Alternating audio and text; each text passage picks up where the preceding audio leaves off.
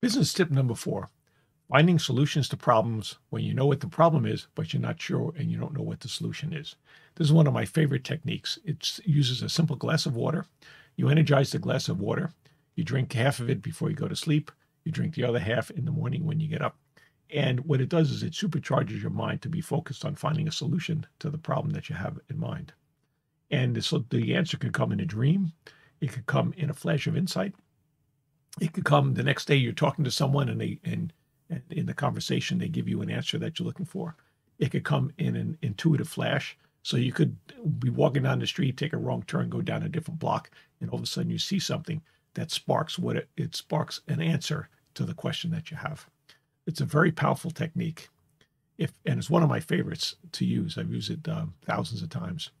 If you would like to find out more about how you can use meditation in your business or even in your life, please go to my website and sign up for one of my classes.